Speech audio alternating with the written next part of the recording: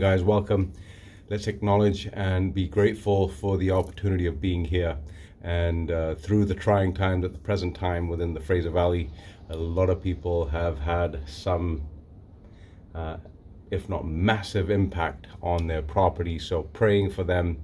Hopefully everything will work in a way that can help you recover. So lots of prayers going out to everyone out there. So November 29th, the branches of an oak reach outward and upward towards the sky.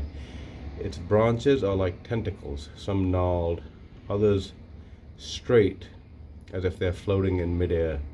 The oak always reaches for greater heights and wider horizons. They are a spectacular sight to behold, strong, sturdy, and expansive.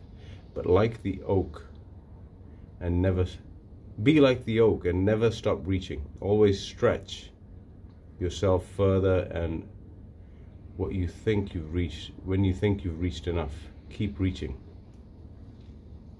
There's no telling where you'll end up. So again, the power of thought, the power of our ability is yet to be tested on a day-to-day basis. So I'm praying for you guys.